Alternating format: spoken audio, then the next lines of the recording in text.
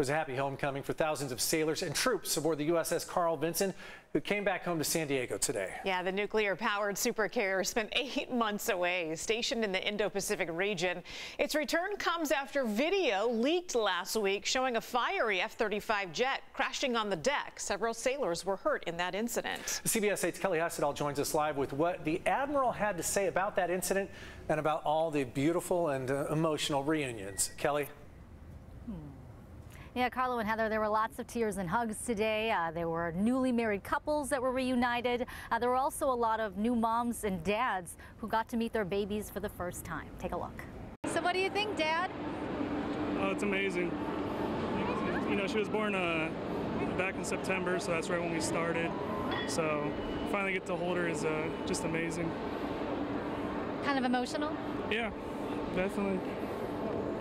So I can't really explain the feeling, but just cry. Try not to cry.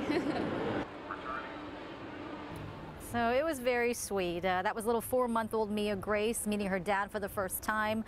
Her mom has been extremely busy the past 8 months while dad was deployed because the couple has 5 kids. We also met identical twin sailors reuniting with their mom. Mom Danielle Kobus was very emotional and just so grateful to have them home safe and sound. Now, as for the crash involving the F-35 fighter jet, one of the commanding officers did answer a few questions about it.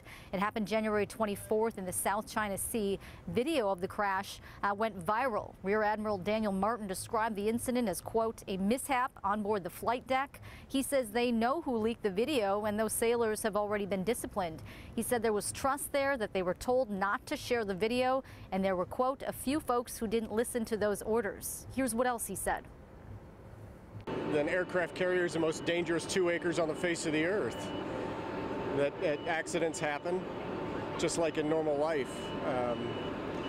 But we were so ready for it because we train all the time. And he said the investigation that is into that crash is ongoing. As for that F-35 fighter jet, that $94 million aircraft, it is in the bottom of the ocean, but he said there is currently a salvage operation underway. Carlo and Heather? And Kelly, do we have an update on the sailors who were injured in that crash? There were several of them.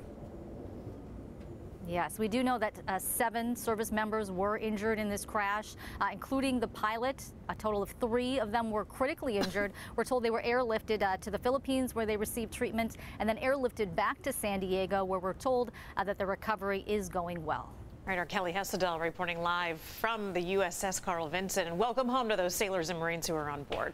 Yeah, and we wish those injured that were transported here get well in San Diego. Absolutely. Wishing them the best on a fast and full recovery.